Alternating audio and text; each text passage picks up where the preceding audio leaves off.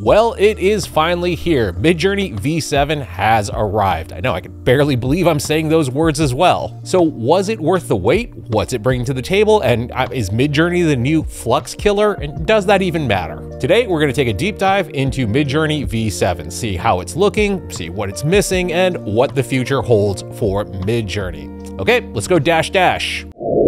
So it has been a minute, Midjourney. You may or may not believe this, but Midjourney V6 was released on December 20th of 2023. So that marks 1 year, 3 months, and 14 days between numbered versions. Now, admittedly, that's not entirely fair, as there have been a number of updates along the way, notably the jump to version 6.1 in July of 2024, which is now sort of the de facto model. So it's really more like 8 months. But that is still a long time, and the space has not remained empty. Between generations, we've seen the rise of Ideogram 2.0 and 3.0, Black Forest Labs Flux, of course, frames from Runway, Stable Diffusion 3.5, Recraft, Imagen 2, and Imagen 3, the recently released Reeve, and of course, OpenAI's new image model. All of which is to say the landscape has changed dramatically. And for sure, there is like an entire cottage industry of Midjourney haters out there. So there are certainly a lot of eyes on V7 to see if it'll deliver.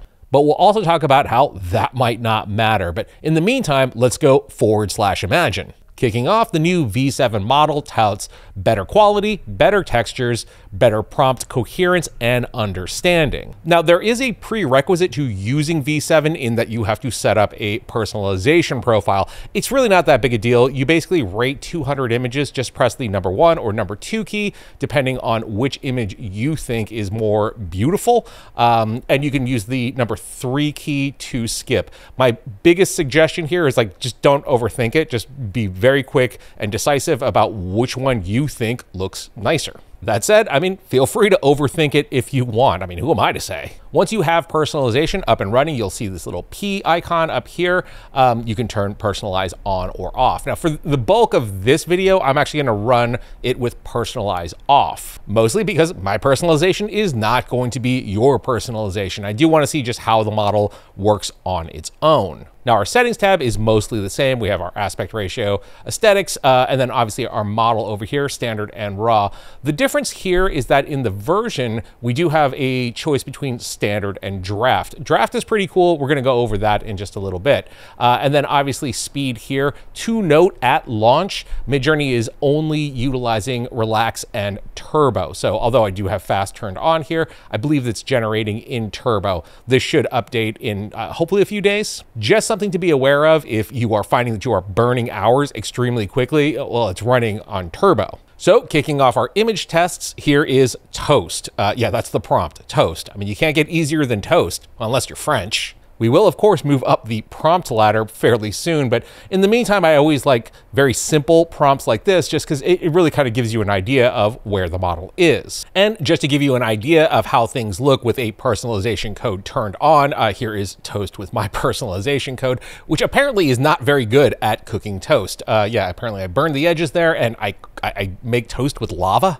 I definitely have to spend a little more time ranking images to fine tune it up a bit. Another very simple one-word prompt test that I like to run is beauty. And of course, here we end up getting our world-famous Midjourney ladies gazing at the camera. Listen, man, if Midjourney is going to psychologically profile me with an image ranking test, I'm going to do it right back. Overall, skin texture is looking markedly improved from version 6.1. Definitely much better than version 6 and version 5, which had that really waxy skin look. Rounding out our one-word prompt tests, we have Surreal at an aspect ratio of 2:1, Stylize 450. Overall, I do think that these look pretty great. They all nailed the assignment of being surreal. I will say, especially at the 2:1 aspect ratio here, Midjourney is definitely locking into a very familiar compositional style, but again, I didn't really prompt for it. But yeah, everything is very much solidly in the rule of thirds, and we are getting our very, typical Midjourney character with back to camera. Again, I didn't prompt for anything otherwise, so I can't really get too mad at it. That said,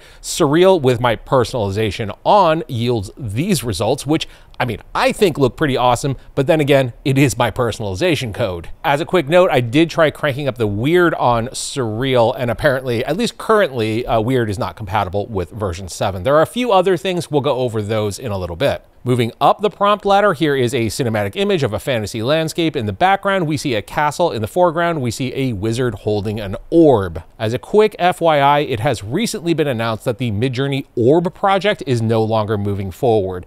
But in good news, the Midjourney Egg project has been announced. Moving back over to our wizard image, yeah, prompt coherence wise, I think it pretty much nailed everything that we asked for. It was nice to see some like wizard variation, not just Gandalf. I mean, obviously we did get our Gandalf, but you know, we also ended up with like, I don't know, Dumbledore here that looks like he's about to drop the hardest beat of 2025. And once again, with my personalization code on, we end up with these images, which, I mean, that tracks. Darkly cinematic, I mean, that's my bag.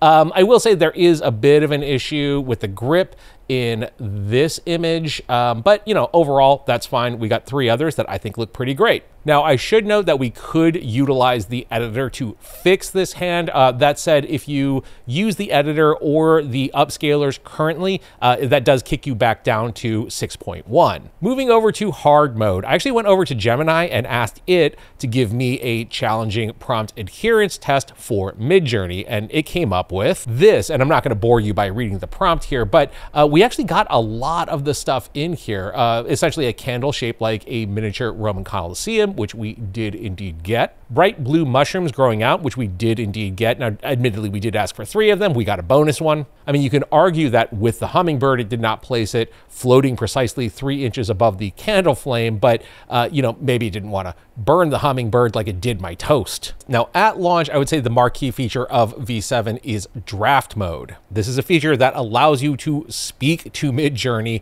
to generate images. Now, to note, this does not work the way that like OpenAI's image model works. Can we just call that DALL-E 4? Can we start like a change.org petition to just start calling it DALL-E 4? Anyhow, so this is not working like an editor or anything like that. This is more about, you know, quickly iterating and generating ideas. To note, draft mode is pretty fast and pretty cheap. It actually runs at half the cost and renders images at 10 times the speed. Now, the cost of that speed is that it does generate lower quality images. That said, you know, the aesthetics and behavior are all there. We'll run a quick draft. To note, I am going to cut out the generation time. It is pretty fast though. Can you give me a surreal landscape in 16:9? Can you put a knight in shining armor in the foreground? I need a closer up view of the knight in shining armor. Overall, I gotta say, draft mode is a lot of fun and probably going to be, you know, fairly powerful once we have V7 upscaling. That said, there are a few other things that are not shipping at launch. The biggest of which is OmniReference, which is of course the upgraded version of CREF, although it will also take anything from logos to objects as well. Additionally, remix and multi-prompt are not available at launch, and obviously we saw the -- weird command does not work currently.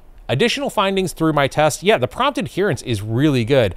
This is a prompt adherence challenge by ChatGPT this time around. ChatGPT wanted to call out for a person sitting cross-legged on a Persian rug wearing a medieval suit of armor on a space station. Overall, I gotta say that V7 kind of nailed it. I can nitpick a little bit and say that the suit of armor isn't so medieval and looks maybe a little more on the Warhammer 40K side, but that said, you know, it does suit the aesthetic of the, you know, overall image. I do have to note that we are definitely getting some old school garbled faces, particularly in larger crowd scenes. Man, she is angry about having a garbled face. That said, I'm not getting too judgy about this considering, you know, we're just launching right now. And I think that a lot of these problems will be solved when the upscaler comes around. Overall, a pretty impressive start for V7. Is it the greatest image generator ever? Well, I mean, honestly, that's for you to decide. One thing no one can argue against is that Midjourney does have a pretty heavy hand in the aesthetics department.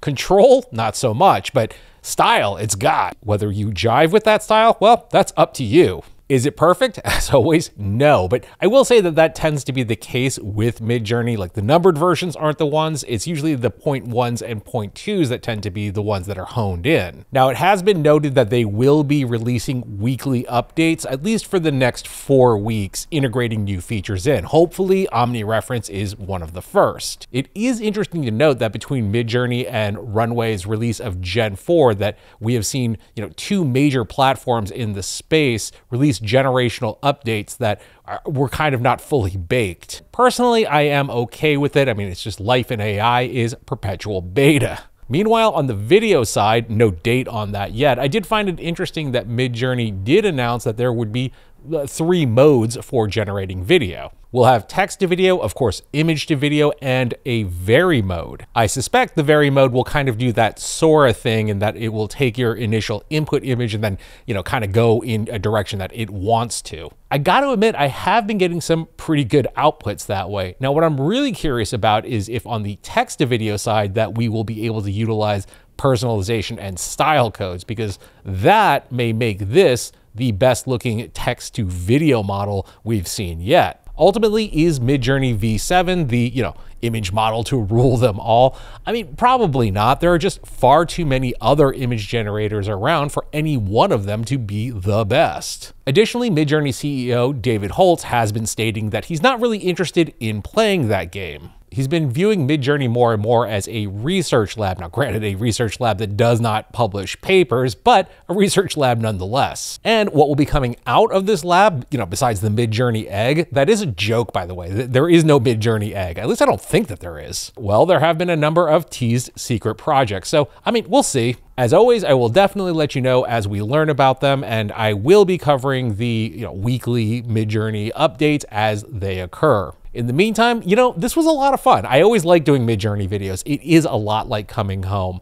I thank you for watching. My name is Tim.